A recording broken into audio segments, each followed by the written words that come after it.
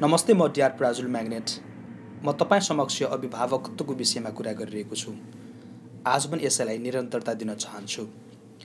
वास्तवमा हामीले हजारौँ पटक हाम्रा बच्चाहरूलाई लेभलिङ गर्दछौँ।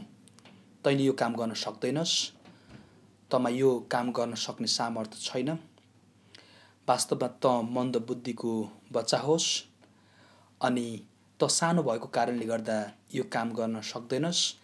यस्तै यस्तै खालका हामीले धेरै पटक शब्दहरू उनीहरूलाई भनिरहेका हुन्छौँ। तपाईँले एकपटक ख्याल केमा गर्नुपर्छ भने हामीले जे सोच्छौँ अथवा हामीले जे बोल्छौँ त्यो पनि एक प्रकारको ऊर्जा हो। ऊर्जा एक ठाउँबाट अर्को ठाउँमा स्थानान्तरण हुन्छ।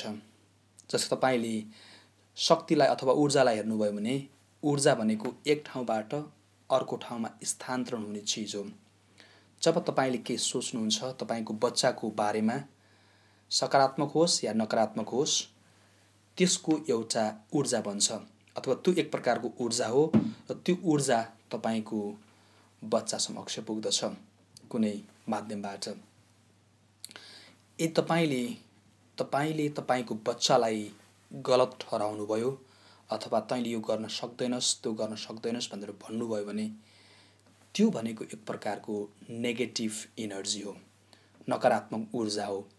र नकारात्मक ऊर्जाले बच्चाको जीवनमा नकारात्मक प्रभाव पार्दछ। तसर्थ यदि हामीले सच्चा सम्बन्ध स्थापना गर्ने हो बच्चा समक्ष अथवा अरू कुनै मानिस समक्ष हो भने हामीले सही ढङ्गले सोच्नुपर्छ अनि सही शब्दहरू बोल्नुपर्छ। हामी अक्सर के गर्छौँ भने मान्छेको अगाडि त चिल्लै पार्छौँ, राम्रै शब्द प्रयोग गर्छौँ, तर जब मान्छे हाम्रो अगाडि हुँदैन त्यसपछि हामीले उसको विषयमा कुरा काट्छौँ। हामीले त्यो बेलामा सोच्छौँ कि त्यो मान्छे मेरो नजिक छैन तर मैले कुरा काट्दाखेरि कुनै पनि प्रभाव पर्दैन, तर त्यो होइन। जब मान्छेको अनुपस्थितिमा हामीले नराम्रो सोच्दछौँ उसलाई अथवा नराम्रो बोल्दछौँ, त्यो भाइब्रेसन कम्पन ऊ समक्ष पुग्छ। हुनसक्छ उति नै खेर नपुग्न सक्ला, तर एकपटक न एकपटक उसले त्यो कुरा थाहा पाउँछ।